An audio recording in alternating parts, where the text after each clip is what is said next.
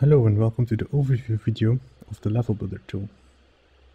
So right here I'm in Unity, and here I have an example of my Level Builder tool. So when I click my tool, I can see there is a line appearing. So the tool works based on a line you can draw in Unity. So I'm going to zoom out more, and you can see that the layout nicely follows my line. So with the Houdini Engine, we can then here edit the line or add more on the line. Let's, for example, edit the line. I can just click on edit, select one of the points, drag this around, and a few seconds later, I have then my new version. So that's the main idea of the tool, is that we can draw a line, and based on this line, prefabs will be placed for you. So Houdini will be placing this for you. As example here, this is my modular kit, or prefab. So everything you see here is a prefab. Some of these might be familiar to you, because I have made these before as procedural assets in other tutorials as well.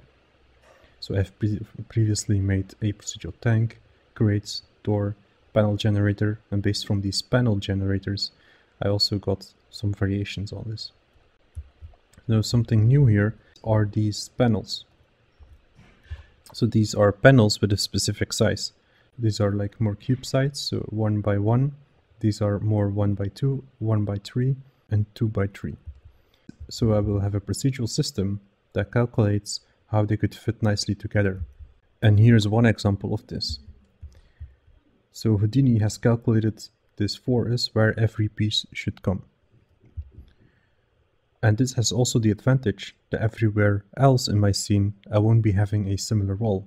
Everywhere where I look, I will have a different version of this wall with different props. So everywhere they are different. They are also still a prefab. So if you would like to make changes afterwards, we can easily change the prefab and move this or delete this or replace it. So now more on the tool, we have some parameters over here, and we also have instancing inputs. So you can use this to instance our prefabs. So what we can, for example, do with parameters is we can, for example, get more variation on this. Like one cool thing we can do is we can, for example, rotate it more. Let's say I want to rotate it 25 degrees, and a few seconds later, I have now rotated this whole wall 25 degrees, because my other walls have also like a small rotation, so that would be nice if we could also have it for this part as well. We can also add height variation on this, so let's go a bit extreme on this. And as you can see, some pieces were going forward, some are going backwards, and we can push this as much as you want to. But at some point this might be too much. But this is also definitely possible with this tool. Now let's also show the power of how quickly we can build level. So we can grab the line, we can go in edit mode, and we can start editing our line and make a bigger level.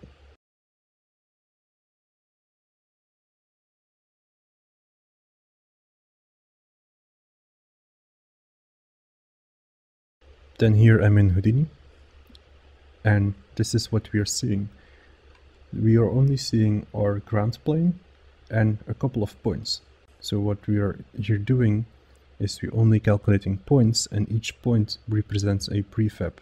So that's the only thing we are going to do in Houdini, is calculating points and store prefab information on them.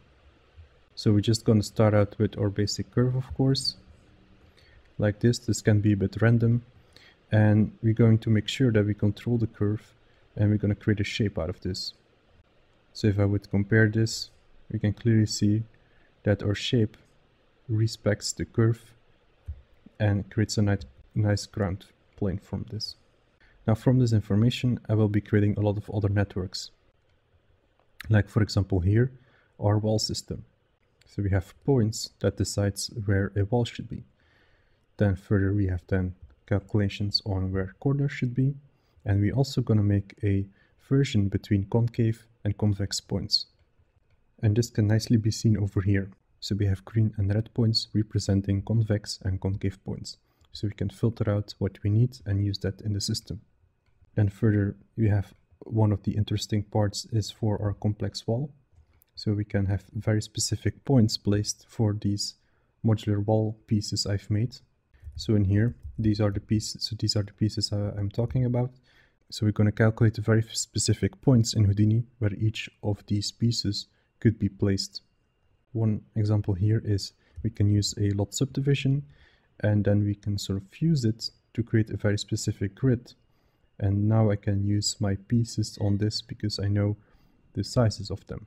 Then further we have more systems, and these are then for the props. So I'm going to place procedural tanks, crates, doors and lamps on the tool. And of course, when we have finally built our level, we can then walk in it and play the level. So I can walk here where I want and explore my level.